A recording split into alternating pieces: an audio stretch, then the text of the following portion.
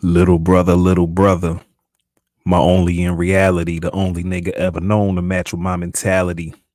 Shaq and Kobe to the fullest in reverse form, killing niggas on the court. Yeah, it hurt for him. But despite that, you was there to ride or die. It's no wonder why we always seeing eye to eye. Called you when I was going through some trials of life. Vice versa, I was always there to talk and give advice. We gonna make it in this world to live a better life. Take it as it comes, stick together through whatever strife. You my right hand, the only one that understand. My train of thought, sign of a real nigga fam. Deadly combo, the world ain't ready for the wrath. One soldier plus another, I'ma let y'all do the math. This unconditional love I feel is unreal.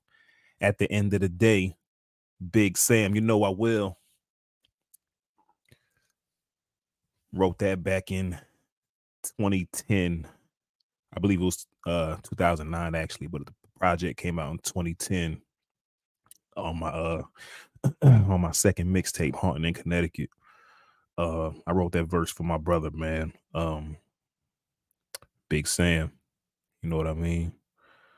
Uh who tragically passed away on November 15th of this year. November, sorry. Um it's for the last 20 years, man, this has been the closest person to me in my life, man, besides my woman. You know what I mean? Like, um, it's like, I've already kind of went through not speaking to him over the last couple months because he was in the hospital. So, I had already been used to not calling the phone for the last 2 months, man, because, I've been up back and forth to the hospital seeing him, you know, uh, it's just the toughest shit I probably ever had to go through in my life, man. It still feels unreal, you know what I mean?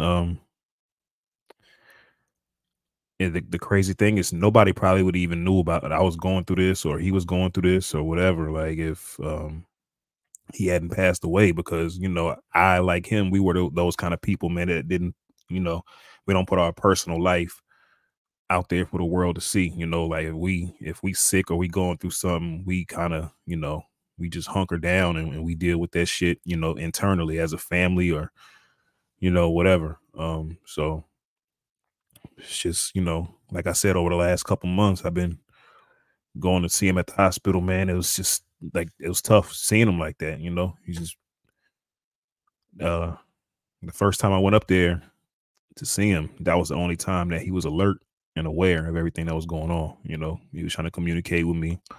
Obviously couldn't speak, but you know, I tried to get him to write some things. He's unable to write or whatever. So, that was the first time I went to go see him. All the times after that I went to see him, he was sedated. So, you know, I just hope he felt my presence there. His lady was there with him every step of the way. Um,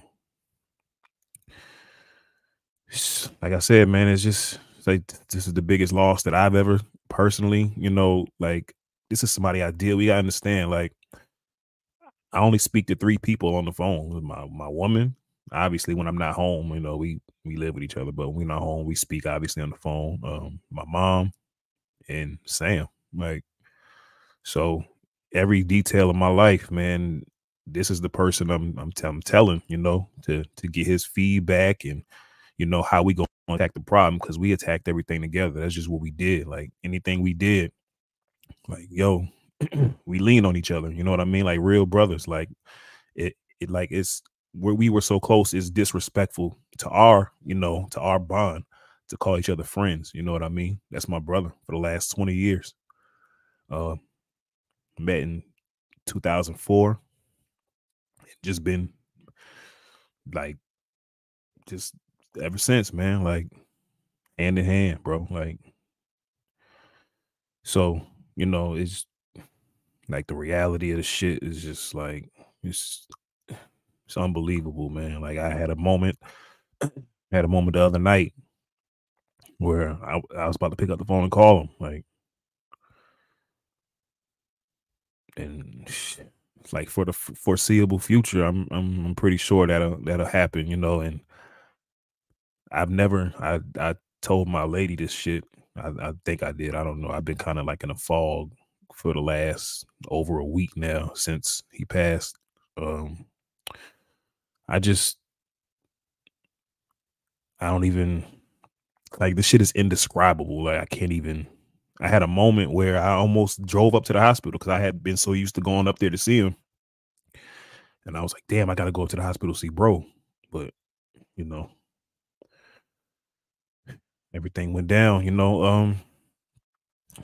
Like I said, man, shout out to his lady, man. She was keeping me in the loop of everything. When I wasn't able to be up at the hospital, the day before he passed, she was letting me know that the arrangements were going to start being made. I kind of broke down in the car. Uh, yeah, and immediately went up there. So I sat with him probably about 8 hours that night. And I went to the house. I came back the next morning. And about 30 minutes after I got there, the doctors came in and said they're gonna take him off the supports and all the other shit. And we all just kind of stayed in the room. Everybody prayed, man. And, you know, they they pronounced him dead about 20 minutes later with all of us in the room. So at least I could say, I was there with him to the end.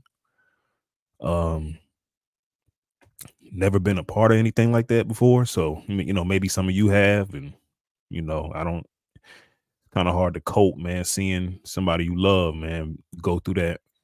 And, his kids, man, is just like, I can't even imagine what his kids, his mom, his dad, like, it's just, you're kind of at a loss for words, man. But, I think just like I always say, man, day by day, I'm sure I'll start feeling better about it. You know what I mean? Well, not feeling better about it, but learning how to deal with it. I think is a better way to say that. Um, yeah, s- me and bro, man, like we been through everything together, like literally, man. We done went on trips, you know what I'm saying? Guys trips and shit like that. You know what I mean? Uh, just all type of relationship advice, man. What we gonna do, and in the future, and like just anything you could think of that you go through with your man. Like I'm talking about your man, like the number one man's like that you fuck with in your life. Like this is that. You know what I mean? So to lose that shit, just it's indescribable, man. Like the sadness I feel over this shit is like nothing I've ever felt in my life. And I've lost family members before. You know what I mean? And rest in peace to all of them, man. Like it's It's just nothing like it, man. I've dealt with a lot of death internally this year. There's a lot of people that passed this year, that knew me growing up. My uncle passed in October, my godmother, and I think it was August or September. My girl had tragedy in her family this year, one of her cousins. So it's just been one of them years. Even her dog passed this year. It's like, she had her dog for 13, 14 years, and he passed this year. So it was like just one after another, man. 2023 has been one of the ones, so for sure. So, I would have been completely remiss if I didn't mention all of these things, I've been going through personally over the last few months. But yeah, man, we strive for better days, man. We pray for better days, and we just keep on going. You know what I mean?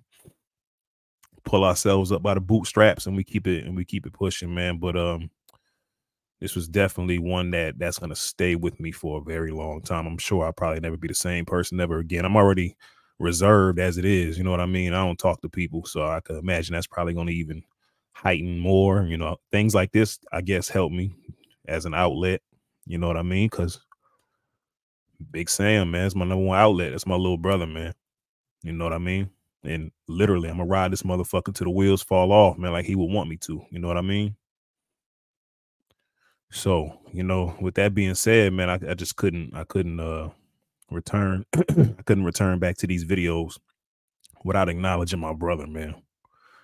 That's just that.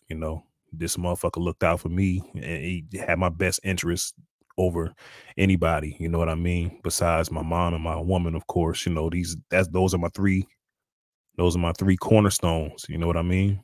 So big shout out, man, to my little bro. Rest in power, my nigga. I got it. I got you, man. We gonna honor you right. I'm gonna keep your name alive for as long as I live. Um, I'm gonna do my best to look out for the kids, you know what I mean? And just gonna hold it down, you know what I mean? Like, so yeah, y'all probably got some more videos coming up soon. I might do one after this one. Who knows? But I had to take that break, man, because mentally I was just in a bad spot. So yeah, we back. Fly Free Speak. This is episode 13. Rest in power, Big Curry. Like, share, subscribe, man. All y'all be safe out there, man. Let's close this year strong and let's keep getting to it, man. All right. Let's go.